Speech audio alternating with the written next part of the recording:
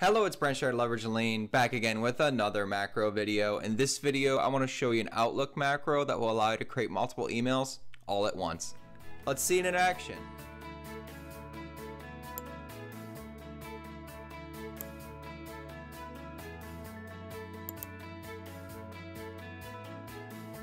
Alright, let me show you this macro by navigating to Outlook and heading over to the custom macros tab that I have to run the custom button for create multiple emails. When I click this button, an input box appears asking me how many emails do you want to create.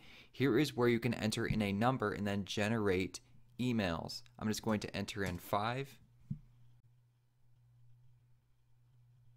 And you can see if I just hover over 5 emails have been generated. You can see by default all of these emails are blank, but the way I designed this macro is to really use it as a code template where you can get into the VBA code and start setting these fields for the to recipients, the CC recipients, the subject, and email body. So let me show you what it looks like when you set up that customization. Alright, after making some customization to the VBA code, you can run this macro again and set in the number of emails you want to create. And then instead of just seeing blank emails, you can actually see emails that you have pre-populated the fields for the recipients, the subject, and email body. And you can see the first 3 emails have been populated because of the updates I've made to the code, but then emails 4 and 5 are blank. So another scenario that you can do is you can actually remove the input box and preset the amount of emails that you want to create. Let me show you. You can see if I run this macro again, I'm going to avoid the input box completely and just get those first 3 emails that I've made updates to.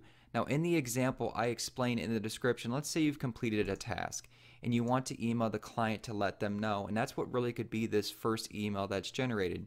You're just letting your client know I've completed this task, and you can see that one-time fee added to your upcoming invoice. And then you need to email your billing department, and that second email can serve as a notice to the billing department to add a specific service code to the client number to ensure they get that fee on their invoice. And then finally, you always want to keep your supervisor in the loop, which is why that third email can be used just to give them an FYI if the client has any questions on their upcoming invoice. The additional charge is because of that service you just provided them.